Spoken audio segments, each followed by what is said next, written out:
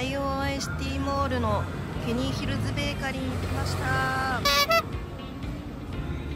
最近マレーシアはね、ちょっとヘイズがちょっとすごめかな。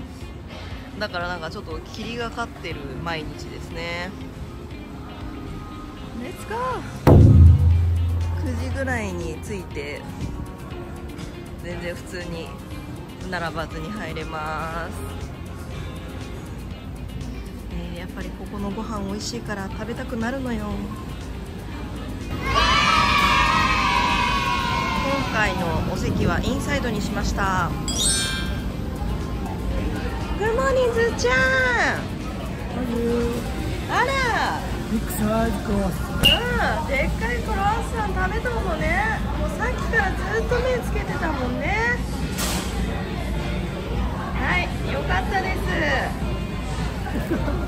最近ズッチャンもね、すごいね、感触とね、なんか気に入らないと永遠泣き続けるから、もうマミーもズッパミもお疲れです。あ、ベーグルも来てるね。あ、ベーグル、そうね。マミーはベーグルとチャイラテ。また頼んでしまったワッフル。美味しそう。で、アボカドスムージーね。じゃあとりあえずご飯食べよう。レッツイット。もっと食ってんね。はい、すいませんでした。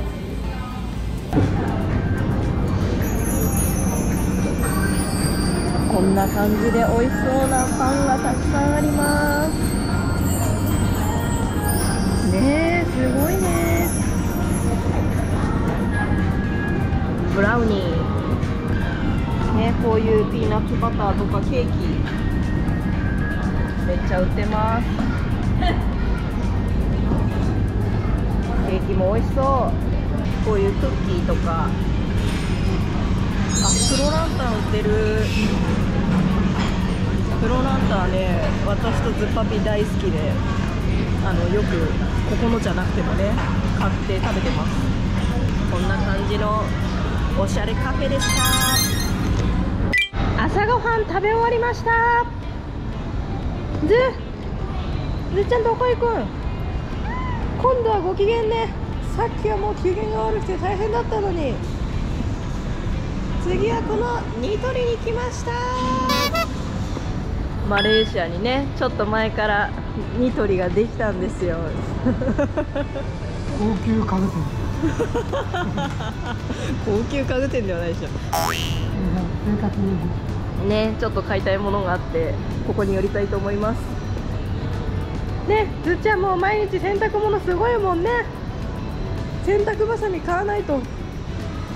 もう最近マレーシアはもう暑さとさ風でさ、洗濯ばさみがめっちゃ取れちゃってんのよ。だからね、買いに来ました。マレーシアにもね、こんだけいろいろと日本の製品が売ってます。そう、我々からしたらやっぱりちょっと高いね。だからもう本当に欲しいものだけ、必要なものだけを買ってね。こんな感じで売っ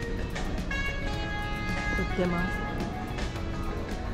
洗濯バサミはどこですか？ここだー。あ、これ19、20リンギだ。安い。あ、これいいかもな。これにしよう。あ、あった。これ買おう。39.90。はい、次はイオンにやってまいりました。ずっちゃんまたちょっとぐずってます。なんかイオンのカートはコインがないと使えないんですよ。20セントでしょ。現金私たち一切持ってません。ここにコインを入れて、そうするとこのロックが解除されるんですよ。だからそれをみんなお忘れなく。これで買い物しましょう。ずっちゃんはカートに乗せられません。残念。毎回1週間に1回食材の買い物してるんですけど、今週のはもう昨日済ましたんで、ちょっとイオンで買えるお菓子とかなんかそういうのを買いたいと思います。ほら、ナッツがあるわ。 Only at ION ね。あんたナッツ好きだもんね。はい。あとね、このクッキーもめっちゃ美味しいんですよ。ちょっとこれも買ってきます。あとはこのポッカのパッションフルーツティー。はい、ずっちゃんは一人でお買い物してます。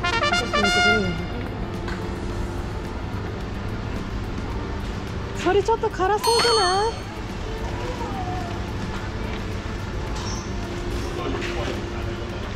本当に買うんですか、それは。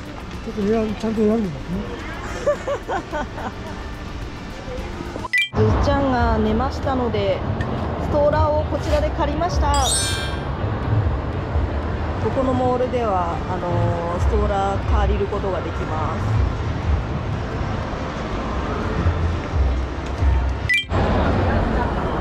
ちょっとここのお店に今日は立ち寄ります。ずっちゃんお眠ですね。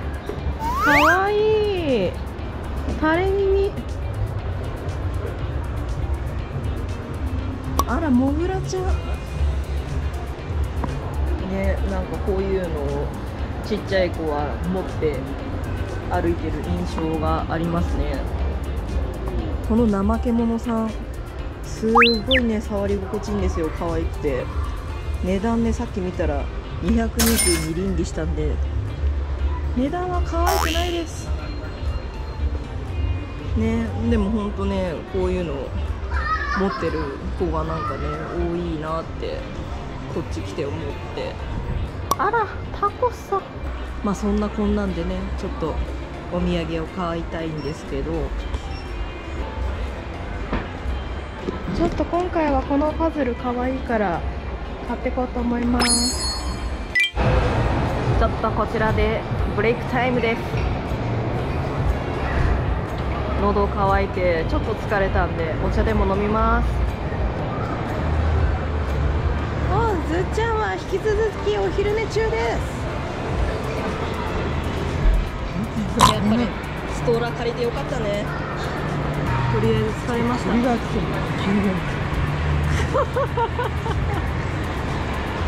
っぱくさんは気にしいね。ハールミルクティーですね。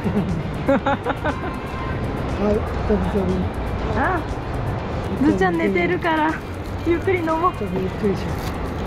もう最近もうね、ずっちゃんに振り回されすぎて疲れてっからね。うちら子育てってこんな大変なんだね。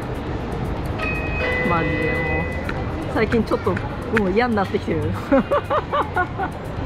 みんなそうやって子育てしてんのかしら。はい、マニーはマンゴーパッション。あ、なんか下あったかいね。本当？うん。ちょっと混ぜて、ちょい混ぜしてミルクティーはうまい。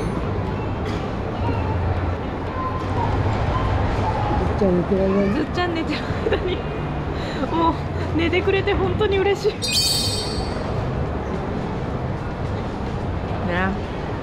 あ、ナタデココかも。おいしい。懐かしいね。昭和な感じがする。はい、ユニクロに参りました。日本のアニメね。本当だ、T シャツね。チェーンソーあ、そうなの。わかんない、多分。なんかマレーシアってずっと季節夏ですけど、一応なんかこの時期、今10月、日本だと冬になっていくから、こういうちょっと冬物になるんだよね。ああ、そうだ。秋物かな。秋物、まあね。でもだってダウンとか売ってるわけじゃん。ダウンね。どこに来てるかわかんないんですけど。申し訳ないんですけど。ね、売ってるよね。まあ、今日はここで靴下を買うということだけです。3つついてて値段がまあ40リンギだね。資産12、1200円ぐらいか。じゃあ次、ズッチャンの靴下です。クマさんソックスです。はい、じゃあ今日の最後はドンキで調味料とかね、ちょっと必要なものを買っていきたいと思います。この時間だとやっぱ結構人いるね。すごくいるね。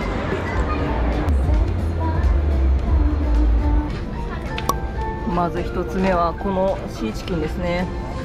なんか現地のものも前までは買ってたんですけど、これ70g でなんか1回使い切り、サイズ的にちょうどいいですね。こっちのやつだと 150g とかに入ってるからちょっとね多いんですよ。だからこれを買います。あとは麦茶ね、我が家めっちゃ飲むんで必需品です。たまに日本のカレーとかも食べたくなって買うんですけど、こっちだとバーモントカレーの金額、約18リンギですね。あ、イワシのかば焼きたまに食べたくなるから買おうかな。日本の時にね、こういう缶詰の魚めっちゃ食べてたな。白飯とさ、これでめっちゃうまいですよね。私大好きだからちょっと1個買ってこう。ごま油でかいの買ってきます。あ、ドレッシングとかもね普通に安いよね。お、だし、かつおだしね、ドンキブランド安いね。最近ね鶏ガラスープもね売ってるんですよ。私結構使うから鶏ガラスープねあると嬉しいんです。でも日本でねでっかいの買ってきたから今は大丈夫。あとめんつゆね、めんつゆ買ってこう。これもねずっちゃんちょっとね混ぜてると好きなんで買っちゃおう。漬けもねちょっと常備しとくと便利ですよね。ドンキブランドが 8.9、 長谷園が 14.9 ね、値段違うね。ちょっと1個ずつ買っとこ